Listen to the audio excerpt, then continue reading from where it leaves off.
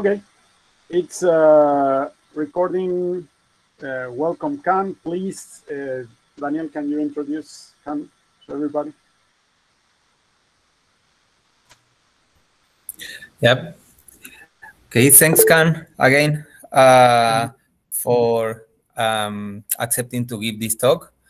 Khan is a security researcher who is interested in kernel internals, I think especially in Windows kernel internals. And he will talk us today about the speculative discovery of instruction set architecture secrets of x86. Thanks for coming to this joint tech talks of Eclypsium and UNC and FaMAF. My thanks All for yours. having the chance to present to a nice crowd. So let's start. Who am I? First of all, I do independent security research, some kernel driver development on my free time that usually isn't a normal kernel driver. I most of the time ignore MSDM portability recommendations and focus on the architecture because it's very interesting to system development, writing a scheduler, memory manager, etc. And I also do a lot of the obfuscation and the virtualization research, static analysis, etc. So that's my background. So why did I start this project? So I woke up in the 20th of March and saw this tweet from Mark. Apparently, he found 2 instructions in the microcode of Intel processors that can write and read from the control bus. But they are apparently decoded, and then they throw UD. So despite analyzing the picture to hell, I could not figure out the second byte of the opcode, which then made me think about SenseSifter. There was a previous project that also aimed to discover undocumented instructions, and yet it was missed in the SenseSifter, which made me wonder why. And that is due to the detail UD. So if you think about how SenseSifter works, it first of all measures the instruction length using the page faults. There is no trust involved there, which is good. But the second measurement it does comes from the execution. So he tests every instruction, and then once the length is appropriate, it executes it. And then if it throws UD, he assumes this instruction doesn't exist. But this is technically a really wrong assumption. For instance, assume you set cr4.oxfx_sr to 0, right? Then SSE instructions will UD as well. Do they not exist? Are they not decoded? Yes, they are. Or for instance, if you access a certain MSR with the lockbit set, you get a GP, which would be the same result as accessing an MSR that did not exist. So trusting the processor exceptions in this case is a wrong idea. So what we should be doing is a single point measurement in the decoder itself, the DSP, the MIT, and MS. But how do we measure this unit? And that is where the PMU comes to the game. There's 3 performance event selectors: MS UOPS, MIT UOPS, and DSP UOPS that are very much of interest to us. So what we can do is configure the PMU to measure these events, and then we trash the DSB to disable the iCache to get proper recording of the data. We execute, and then we do RDPMC again to read the counter measured. We save the data, and then repeat this experiment a few times, right? There's still a problem, though. He was doing this test in ring 3. I mean, referring to SenseSifter. The problem is we have to be in ring 0 because we have to change the MSRs in a fast amount of time at least. So how do we execute in ring 0 without side effects? Comes to the mind. Speculative execution. So this is what we do. This is the basic code that we test on. So it starts with a call to a label X. And then this label X wastes some cycles. For instance, there's a v new oops and then add PS. This is a AVX to SSE switch, which will cause a stall. There's reads, there's like square root calculations, which is super slow.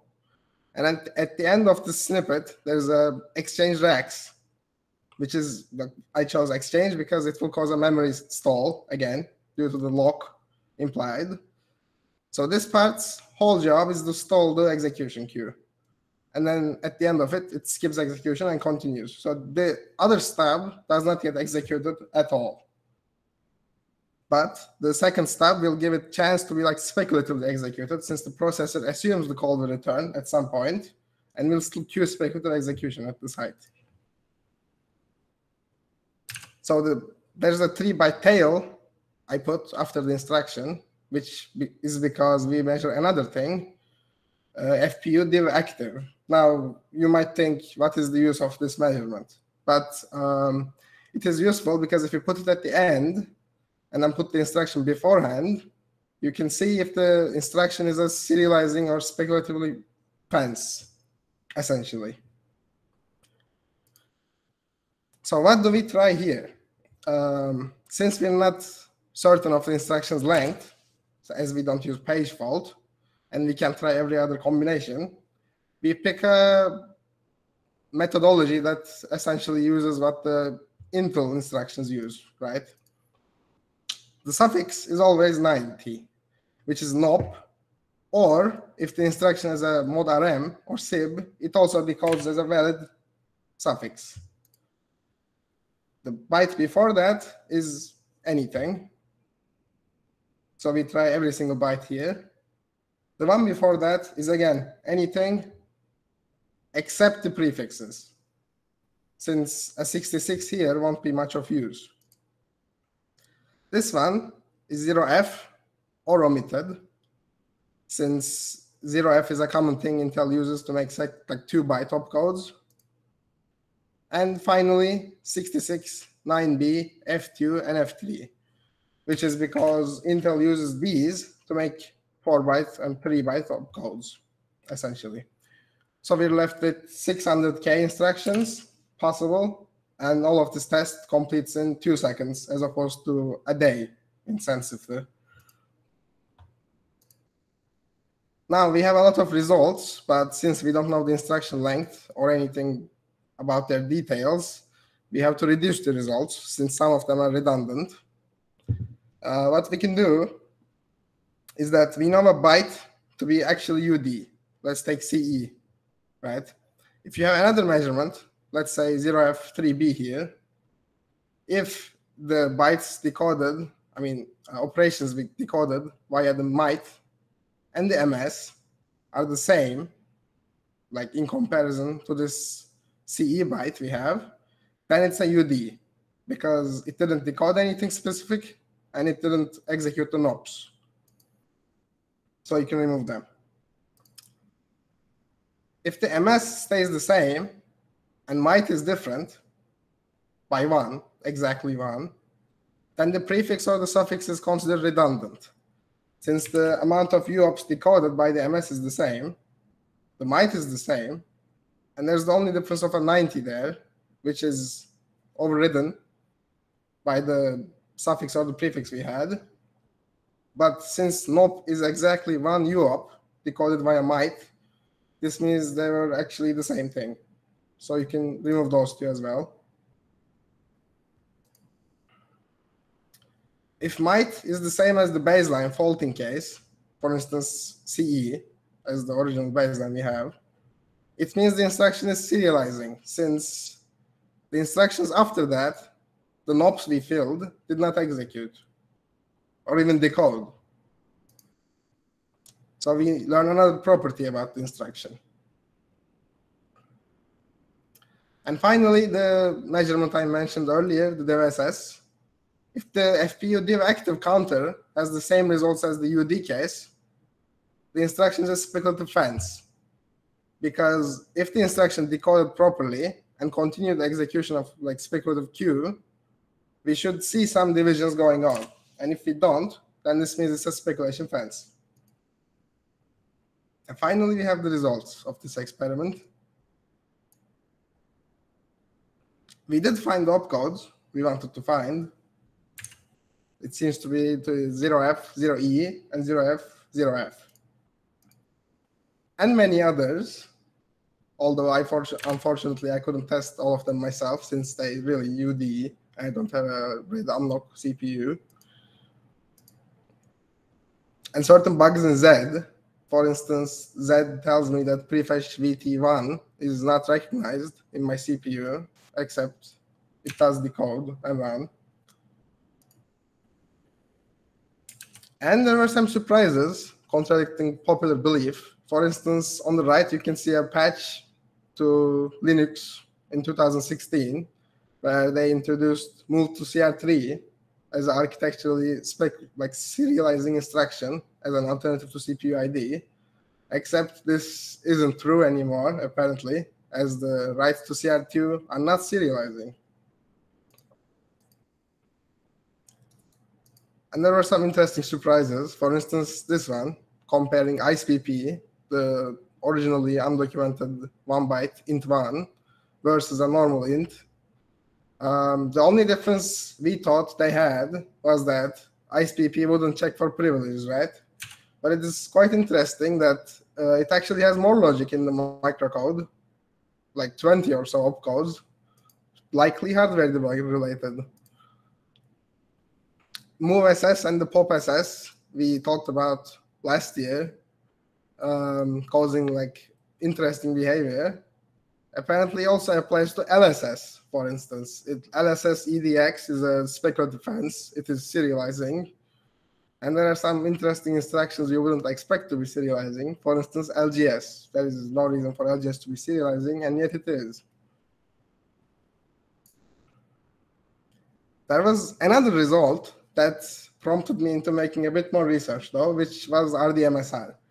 If you think about it, there are a lot of MSRs that should be handling tons of logic, and yet the instruction handling all of them seems to be very short. It's 82 opcodes.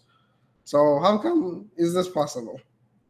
Turns out, read MSR and write MSR instructions are special cases where they jump to a specific part in the microcode depending on the ECX you pass, and then queue further opcodes in the instruction queue. So why is this interesting, you might ask? And it is interesting because it means we can use the same code we discovered instructions with to discover MSRs as well, which I discovered yesterday, by the way. It turns out MSRs in the groups 0xC, blah, blah, and 0x0 are fundamentally different from each other, so we should discuss them separately. So the group 0xC seems to be mostly mapping one-to-one to the MSR space. Most of the values actually dispatch the same microcode instruction that probably checks the MSR space for the existence of the register and reads or writes depending on the access rights of this MSR. There were a certain amount of number of MSR numbers that were like specially optimized. This is fmask, TSC aux, L star, C star, GS space, FS space, FR, and so on. So basically the ones that would make sense to be optimized since they're so like used so often in syscalls and like GS reads, etc. And that's because they're kept in the MSR space. They're not kept in the MSR space, but the register file rather. And there also seems to be a limit to the amount of MSRs in this range, since after 0xFFF, it doesn't decode anything and just straight up GPs. Now the rest of the MSRs, the ones that do not start with 0xC, seems to dispatch special logic depending on the number of the MSR.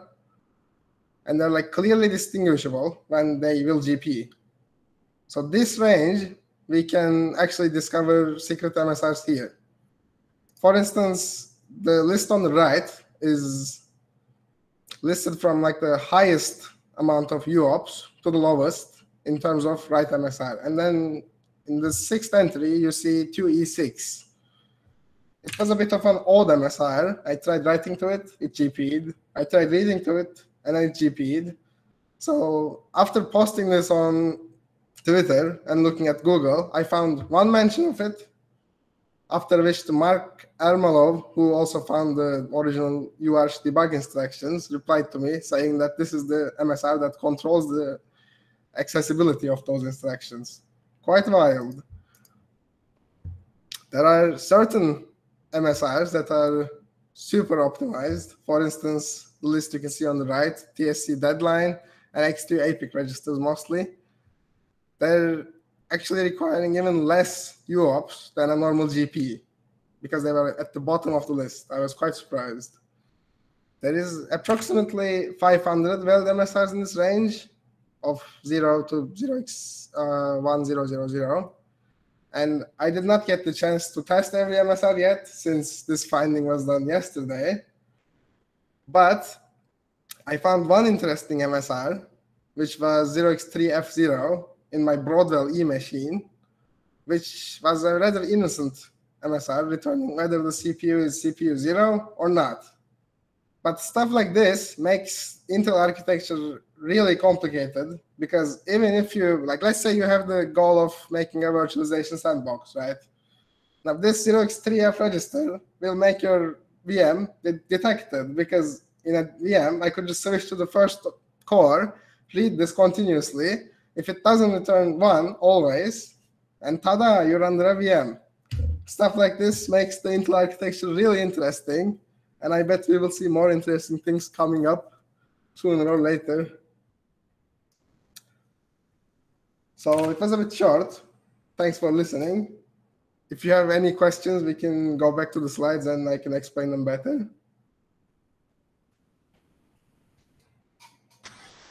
Okay, Can. It was a slap in the face. But let's rewind and try to understand. I've got many things, but a lot missing. It was like Andres said, like a bucket of cold water. It's amazing. It's amazing. But first, for example, MSRs are special registers, and what you said in the last thing is very important. Checking if you are in a virtual machine or not is important for security reasons. It's not really something to forget. But what else did you find in the search for new instructions and new space and exploring all the space? I mean, like a simple example for the audience to understand which is the implications of finding undocumented regions in the instruction set space.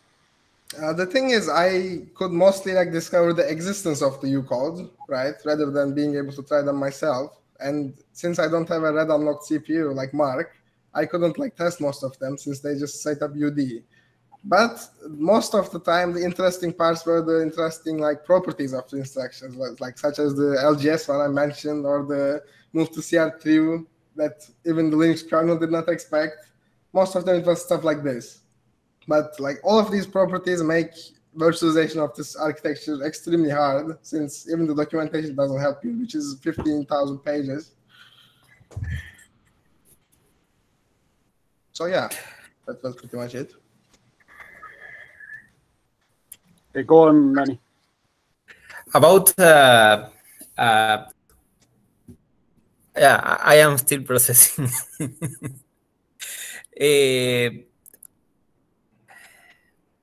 So did you try so MSRs, writing to MSRs trigger more logic and more microcodes upon in the decoding phase? Can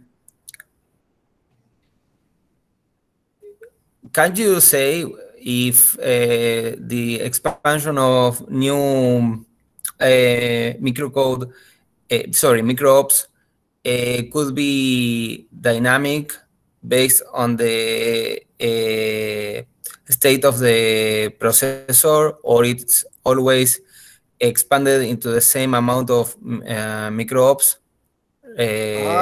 I think it always expands to the same amount of micro-ops, but there is probably, like, depending on the MSR number, right, there's a check if you should be able to access it. For instance, if we go back here, you see the 0x2e6, right?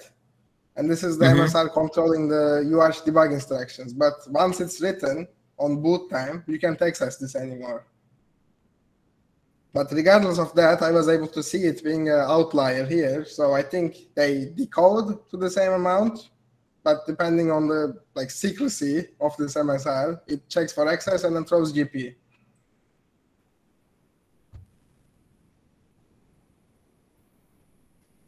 And how would you explain that it GPs?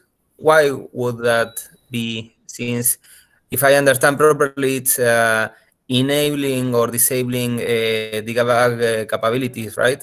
Yes. Why would it GP? Because they want this to be only for Intel developers. So most of the time in the boot time, there is like an initial piece of code running that the OS can't touch, which starts with disabling this from the start. It writes 0. For example, if you see, there was a core boot example that wrote to this MSR, right? And that was the only mention. I also found another mention in NDA documents, but again, it didn't have a name. It was just writing MSR 0. That's it. So the boot time starts with this MSR being locked from the user, so you can change it. Sorry, you said core boot? Yes, in core boot, it is written this MSR? Yes, there's a write MSR 2e6 0 at the beginning of the core boot, like TSX initialization, which there's no explanation, there's no comments, there's no name, it just writes 0. And is that part of the general boot processing sequence, or it's conditionally in some debug compilation mode? No, I think it's a part of the general initialization. If there's the Intel code for this, which checks if the CPU is TSX capable, and then it checks if the chipset is TSX capable, and then it writes 0 in the beginning of the initialization of the memory and so on. So it seems to be quite locked away from the users.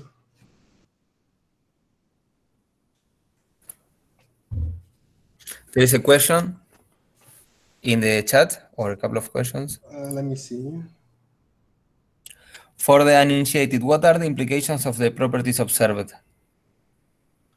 I would say that most of the properties you can't really test as a user, but there are some interesting ones, such as making virtualization very complicated, at least proper and complete virtualization. And some others, such as Intel documents not being fully accurate, which, for instance, you can refer to the CR2 case. Everyone thought it was serializing. The documents say writes to control registers are serializing, and yet they aren't, which is quite weird, but you learn more from testing stuff like this rather than looking at the documents, sadly. Yeah, another potential usage of this could be malware dissection and malware behavior understanding, especially if you can enable certain debug instructions. Yeah, totally. Did you find holes in security trying to find instructions, new instructions?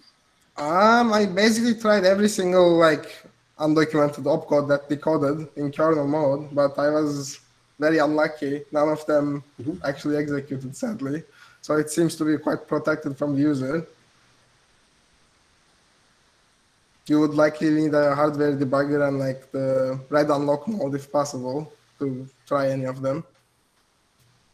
There is another question. Yeah, is it necessary any kind of privileges to execute this instruction, or is it possible to execute them as a regular input? As far as I know, from like Mark Ermolov told us, these can be executed in user mode as well, but if they're unlocked.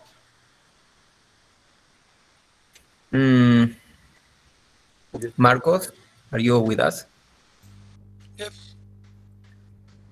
Did we succeed to read MSRs in user space? I don't think so, right? Yeah, but he's mentioning that the instructions are being decoded, not necessarily executed. And no, I recall reading MSRs. So, by the way, I wanted to ask a question. Very nice talk. Yeah, thanks. So I assume that maybe you have a list of interesting opcodes and interesting MSRs. Yes, definitely. You can find all of the instruction data here. Let me send a link in the chat real quick. There's this. You can go to and like see all the instructions and the properties. There's tables. The MSR thing I actually discovered yesterday, like I said. Oh. So I will be making data public, hopefully this week, but we'll see. I barely had the time to put it on the presentation and slept, basically. Nice. It's fresh. There are two questions. Yeah, there are two questions, Khan. One is from Karen. She says that if dog mismatch smells like bad faith, how were these results received? I mean, what did Intel said about that? Intel serialization properties, as far as they're concerned, the documentation says that write to a control register, no matter what register it is serializing.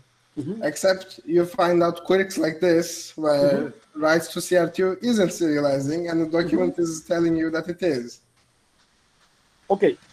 Do you think that it's a quirk? It's I don't think it's bad. I don't think it's an error or like Intel doing this in bad faith, right? But they probably introduced an optimization since there is no point in making CR2 actually serializing. It's would be quite worthless. So they probably optimized it away and forgot to update the documents rather than lying to us or some tinfoil hat theory. So we can speculate that there is a program trying to run on your hardware that it's not serializing the access to CR2 that will work in the wrong way. Yeah, could be. For instance, the Linux patch I mentioned earlier, if that was still the same code, you could probably like occur some random errors once in a while because they thought it was serializing, but it wasn't. Have you received any report of that kind of misbehavior because of very specific models and optimizations in the microarchitecture? No, I haven't. And I think Linux changed the code in the end. This was like 5 years ago. So I think that also is gone already. Okay. Okay, I have more questions, but go on then. Well, before I ask myself, there is another question. Can this method be applied to other architectures like ARM or Apple's to dig into them too? Well, Apple's we should distinguish between... to be honest, I'm not super familiar with ARM. Even applying this to AMD, I had a hard time because the performance counters you need for this method to work are quite specific. I couldn't find most of them in AMD. Funny enough, AMD has a lot of undocumented performance counters, so they probably have this counter I want, but it's not documented, so sadly, I did not have the chance to apply it to AMD even. That was my next questions about the PMU. What performance counters did you use? How did you prevent context switching from making noise? I was in the kernel mode already, right? So it was pretty much the matter of disabling interrupts. I also did a paranoid check for SMIs, where I read the SMI counter, did the experiment, and then if the counter did not match, I just repeated. Just to be paranoid enough to make sure it was not interrupted. SMI means, for the record, system managed interrupts. are the interrupts that are usually executed in the BIOS, in the system firmware code. Okay, and what performance counters did you use? Let's see, going back, there was 3, like I said, that's like the directly measuring the decoder. Let's go back. Sorry to ask So something. there's these 3, which are like one of them measures the amount of UOPs that was decoded from the MS. MS standing for the microcode sequencer, which is responsible for decoding complex instructions, right? The other was MIT UOPs. This is used for like simple instructions that decode to less than 4 opcodes. For instance, NOP, like I used later on. And there's DSB. DSP I measured just to make sure there was no errors, since if the step 2 here, which is like effectively writing over iCache, if that worked out fine, DSP should be reading 0. And it was reading 0, but I measured it anyways just to be sure this was an effective way to do it. And the 4th PMU unit I used was FPU div active, and this was, like I said earlier, it was because like I wanted to measure and see if I can speculatively execute the instructions found. I was mainly curious because there was like some speculative leaks early on, like a few years ago, if you remember. For instance, you could swap GS and then read GS base to leak kernel GS base in user mode. So I wanted to see if I can use these instructions that were reading the control register bus in user mode, for instance, and then if I can leak data from them. But sadly, they did have a speculative barrier in the UOP, so I could not.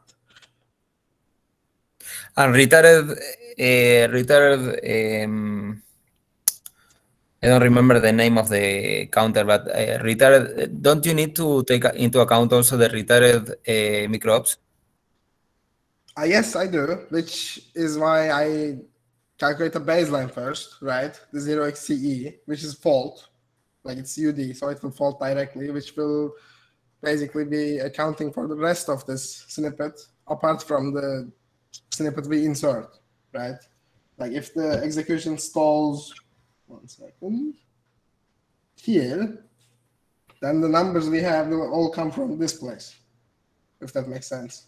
So if you do another measurement after inserting a byte in the padding and then subtract the baseline, you can find out the amount of difference inflicted by the change of the bytes in the pad, if that makes sense.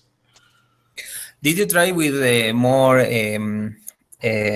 with heavier instructions, such as those from AES NI, AES and instruction set? I think I skip a portion of VEX, which is like responsible for AVX additions, AVX2, etc. That is mainly because I wanted to reduce the clutter, but they should work fine. I don't think there would be any problem with finding them out as well.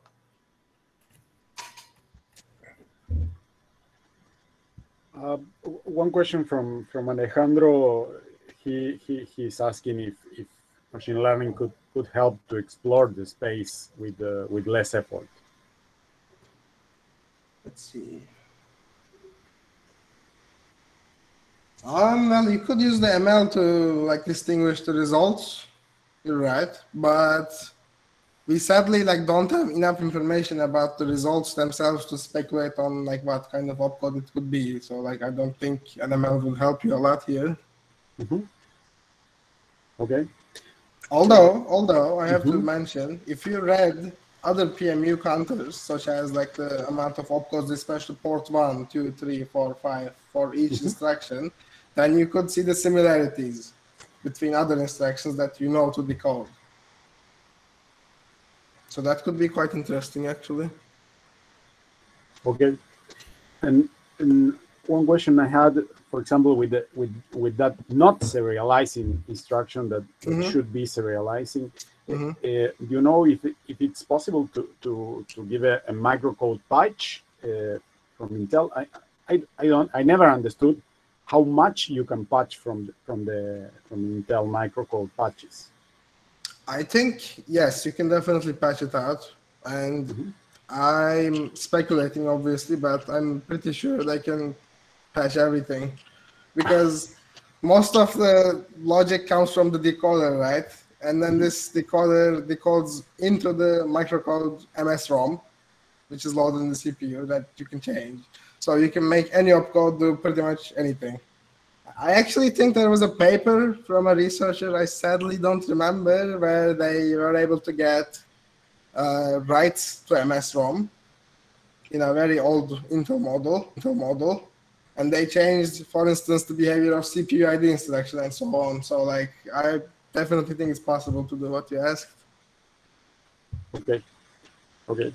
Do you have any pointer for the people who are curious about knowing how the Intel and AMD and modern processors work in terms of microarchitecture? Perhaps this talk is a kickstart for them to start learning what happens inside. I would definitely recommend reading through the Intel documents responsible for systems development. So, like, developing an OS and so on. This section of the document is incredibly detailed, and although, like I said, some of the stuff I'm missing, while you're reading, you actually learn about the CPU internals. For instance, the PMU documents, which is a part of this document I'm talking about, talks a lot about, like, the decoder and, like, what happens if there's a loop, which is like decoded via LST, for instance.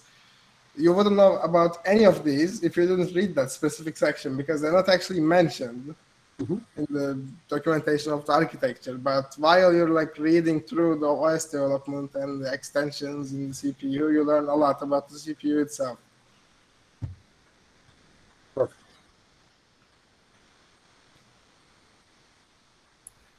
There is another question. How do you decipher what newly found opcodes are doing without proper documentation? I sadly don't. I wish I could.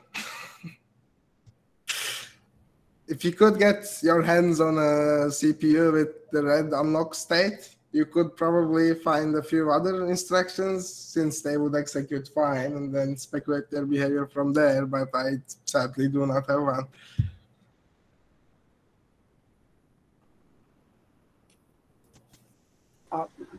One thing I didn't get, Khan, if you had a chance to uncover new and documented instructions that are quite useful in a sense, did you?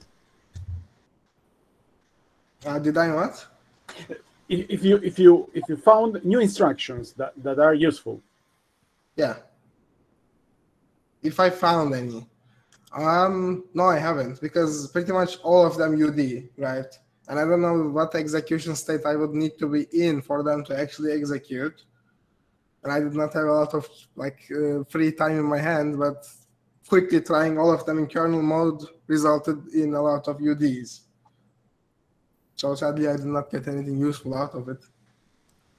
Yeah. Okay. And Danny, do you have more?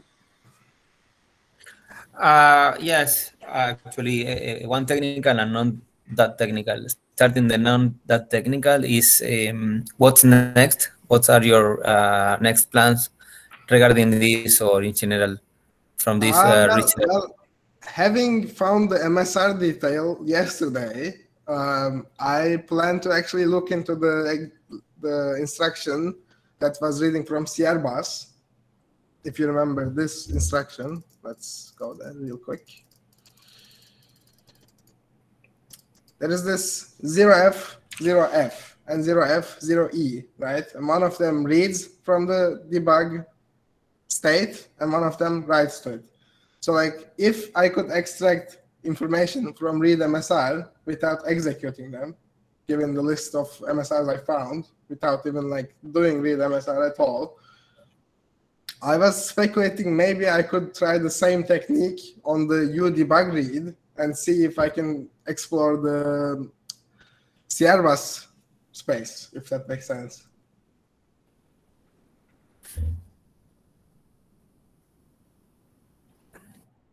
See. Is there any other besides MSRs and instructions, do you foresee any way to discover new registers, for example? Like there are big things like, I don't know, CR3, for example, or things like that, very well documented. But what about the discovery of other registers, for example? Any chance to do that? Do you foresee any technique to do that? I'm not sure if there is a lot of space to be found like in another register, because mainly due to the like how instructions are encoded, right? There's a specific amount of bits you have in the encoding of an instruction to encode the register, target, or source. But this space is already exhausted by the registers we have, since there are like 16 registers, which equals to 3 bits. So I don't think you could just find out another register. And if they did, I don't think they would be hiding it from us, since it would be useful, right?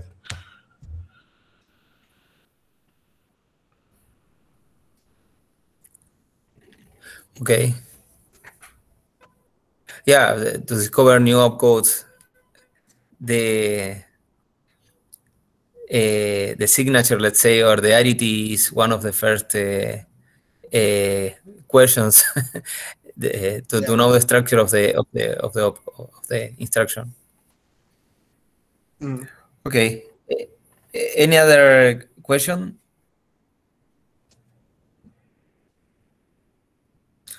All right. Well, thanks a lot. This has been amazing. Thanks for sharing this with us. Thanks a lot for the chance to share it with you. Yeah. Yes. Thanks a lot, because it was a talk that shocked us, and that is good, because it moves you to say, hey, I know nothing, and that is always good. Well, I hope I could replace your morning coffee with a bucket of cold water. So we can follow what you are actually researching in the social network. So we can see your progress in a sense. Yeah, and especially it lasted what 30 minutes, 35 minutes. I love it. It was like a slap in the face. I love it. Yes, it was. It's a new kind of talk. I will call it the Khan way of talk. I hope it wasn't too fast. No. It was okay. It was nice. Thank you. Yeah, great. Okay, thank you, and thanks everybody else for attending. Yeah, thanks everyone for being here. And there will be more talks. So stay tuned. We are communicating through the usual channels. So thank you very much. Bye. Bye everyone. Bye. Goodbye. Bye.